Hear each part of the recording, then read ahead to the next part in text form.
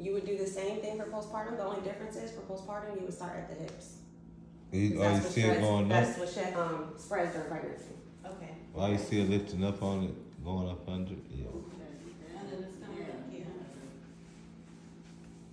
And you want to make sure that the back is supported too, because that's where all her tension is going to be at during this process. She may not say yeah, it hurts, but it hurts. How much vitamin C do you get? We gotta work on that one too. Is that? I think that was one of the suggestions for iron too. Because your saturation needs to be a little higher. Okay, so Not too much vitamin C though, because vitamin C can cut iron. No, but it helps the iron, but you need to do your fluids, you know, with it, the water. I think it told there's something I was reading said drink orange juice with your meals. I think it was what I sent you. Did I send you one for iron deficiency? A resource sheet? No, not for iron deficiency. Okay, I'll send that to you. But I don't know if that's where I was reading that or not. Because I have that on there too. Orange juice does help. You just don't want to consume too much vitamin C. I don't like orange juice, so. It's going to be a lot of things you don't like that you're going to have to get used to being a mama. So get used to it now. This is the prep What work. about oranges? Like, That's vitamin C. can I just eat straight oranges? I'll do the little cuties. I like those. Are those real oranges? Yeah, it's citrus. Vitamin C good.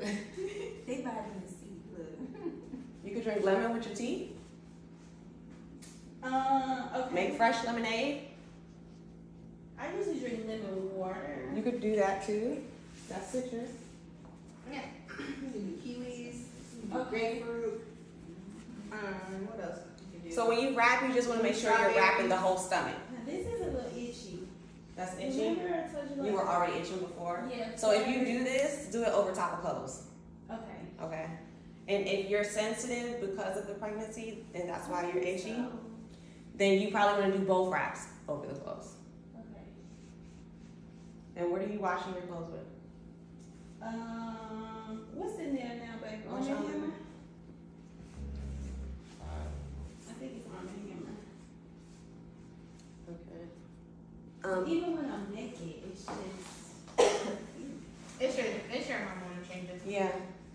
It's a lot of weird things happen to our bodies. Not just as women, but during pregnancy the most. And then it happens again during menopause. So this is all the prep work. You said you wanted to be prepared. This is being prepared because there's no preparing for motherhood. This is the prepare right here, being pregnant. This is where it starts. How you feel? Other than itchy. It feels okay. This one's a little tighter.